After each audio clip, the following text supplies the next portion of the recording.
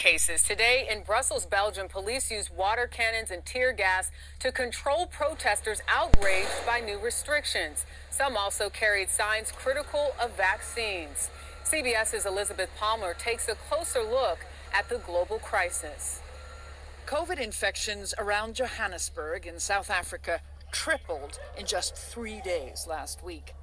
The suspected cause, Omicron, the new mutated variant of COVID, which was first spotted last month by scientists in southern Africa who raised the alarm.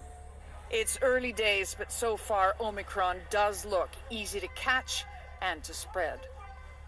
Scientists around the world are now racing to figure out if Omicron will cause serious disease and whether vaccines will protect us. Restrictions on travel from southern Africa may have slowed it down, but they haven't stopped it. Lab sequencing shows Omicron is in at least 38 countries and counting.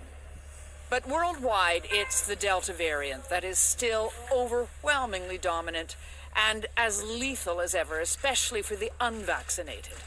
Germany is being hammered by a fourth wave.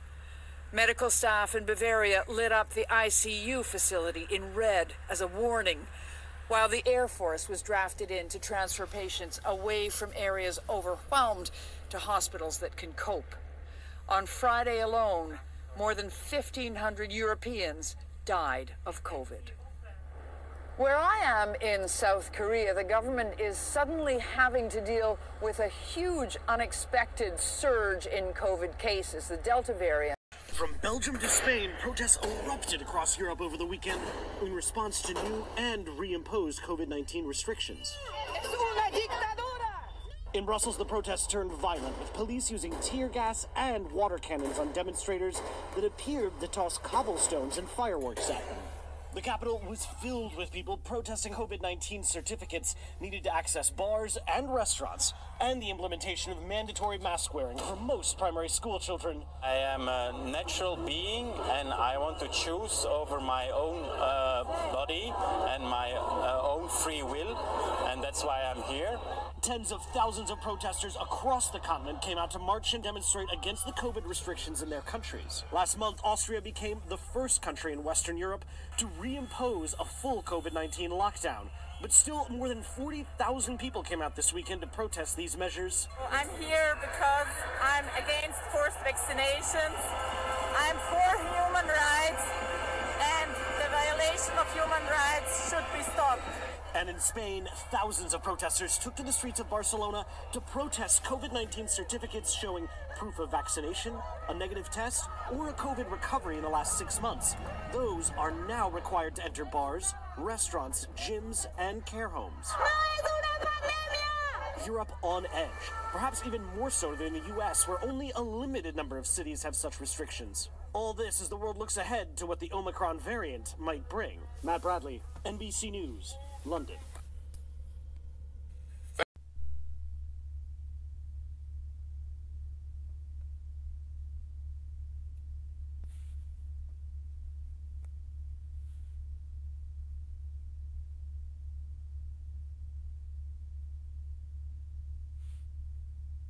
Businesses have been forced to close after thousands of anti-vaccine protesters brought their anger to the regional city. But the groups claim that their cause shares similarities with the Eureka Rebellion has been met with outrage. More from Elizabeth Moss. Shoulder to shoulder, they marched. A 2,000-strong crowd descending on the streets of Ballarat. Some locals, others travelling in convoy from Melbourne. I'm a musician, I can't work. I can't go to a pub or do any gigs or anything like that. My husband lost his job, and he's been a very dedicated worker for 35 years, and because of the mandates, he lost his job. A dotted sea of signs and Eureka flags.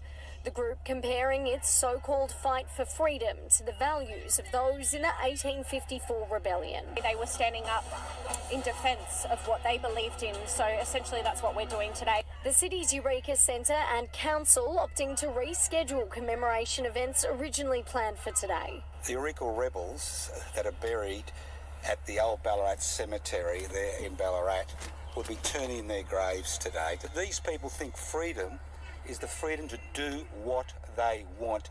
As the marchers made their way down Bridge Mall, businesses shut their doors. Others had already closed for the day in anticipation.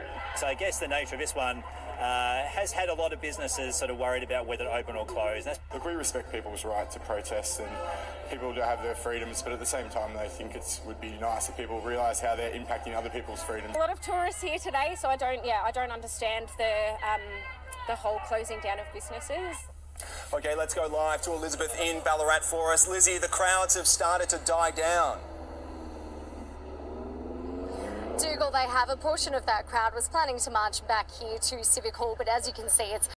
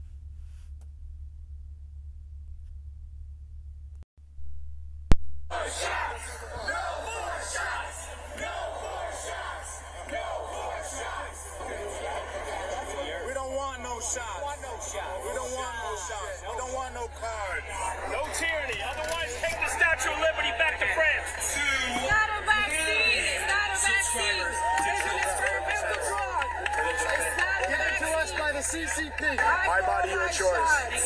My body, my choice. Why does a child need a doctor's note to go to a tanning salon, but they want to vaccinate children that are not of the age of consent?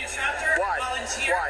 I think you should have the choice whether or not to take the shot. I don't think it's right for the corporations to pressure citizens to taking a shot. The FDA has been wrong before. People can look up how many times they've been wrong. There's a long list of drugs that they've had to recall over time. Why is this any different? This is not right what they are doing to my community. And my community is not just union members. It's non-union members. It's dance moms and dads. It's little girls taking ballet class, being forced to wear a mask. We will not comply. We will not comply.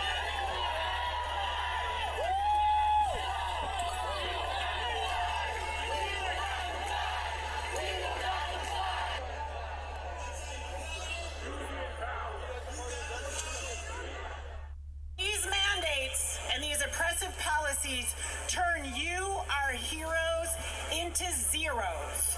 You can't keep your jobs. You won't be able to go into a gym or a ball game or a theater or a restaurant. This is blatant, irrational discrimination, and it's unjust, unethical, and it cannot stand. And let me tell you something. It's disgusting. It's unacceptable. Parents need to pull their children out of public schools, and there will be a lot of teachers who are available to fight and available to teach your kids at home.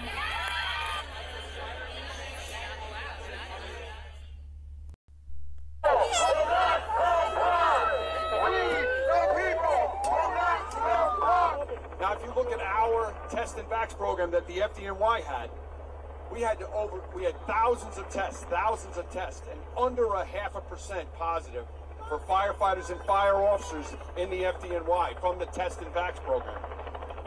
So why change it? We've already achieved the goals. Why are we changing that? One person is making that decision. One person is making this mandate happen to the fire department, even though we're successful. That's Bill de Blasio. That's our mayor imposing it.